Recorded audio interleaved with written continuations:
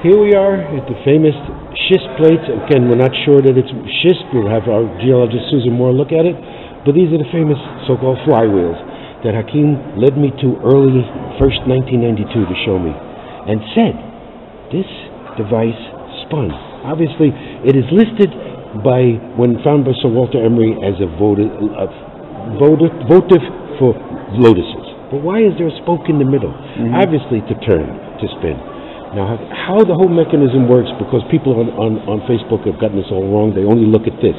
This is part of the process.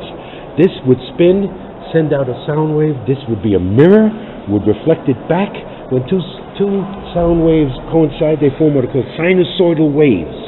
In the well, it's been proved by acoustic engineer Tom Danley in the 90s, in the wells of a sinusoidal wave, there is no gravity.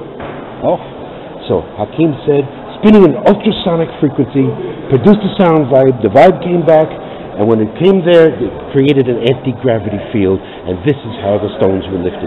Hakim always maintained, to deal with all this megalithic tonnage, you have to deal with the gravity. Right. And he said this was the device that did that. And why would they use a material like schist rather than metal? It's very, well, they always preferred stone over metal. Stone for its vibratory quality. Oh, of course, yeah. But Susan has said, this is why we need to bring her up here, maybe, Sue. Yeah. She doesn't know why they use